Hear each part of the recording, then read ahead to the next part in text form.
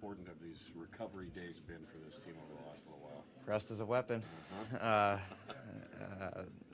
It is big though this time of year. You're looking, guys that have played all 82 are into the 90s now, and it's important. There's nothing systematically that you need to work on. You can address it, but you can make those changes on the fly. So, chance to give your body recovery is huge. Yeah, I guess so. I held something in reserve there, and I don't know. Every now and again, I like to think I got breakaway speed, but I'm just glad my hands kept up. Yeah. Ultimately, you want to step up and feel like you're contributing, and instead of a lot of nights this season coming away with nothing and feeling like you made no difference in the game whatsoever. So again, we use the word redemption and comeback or whatever it is, but